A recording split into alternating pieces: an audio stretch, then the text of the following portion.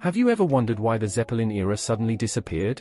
The Hindenburg disaster was a Zeppelin accident that happened in 1937. LZ Hindenburg was a Zeppelin that started flying in 1936. It was the largest aircraft ever built by humanity, with a length of 245 meters. For comparison, the world's largest airplane is 84 meters long, and the International Space Station is 108 meters long. LZ Hindenburg flew between Europe and North America and offered its passengers luxury services such as dining rooms, workspaces, a piano room, an observation area, a bar, a smoking room, and more. On May 6, 1936, it caught fire and fell in flames after 140,000 cubic meters of hydrogen inside it caught fire. 35 out of 97 people on board died. It passed as one of the most tragic aviation accidents in history and brought an end to the era of Zeppelins.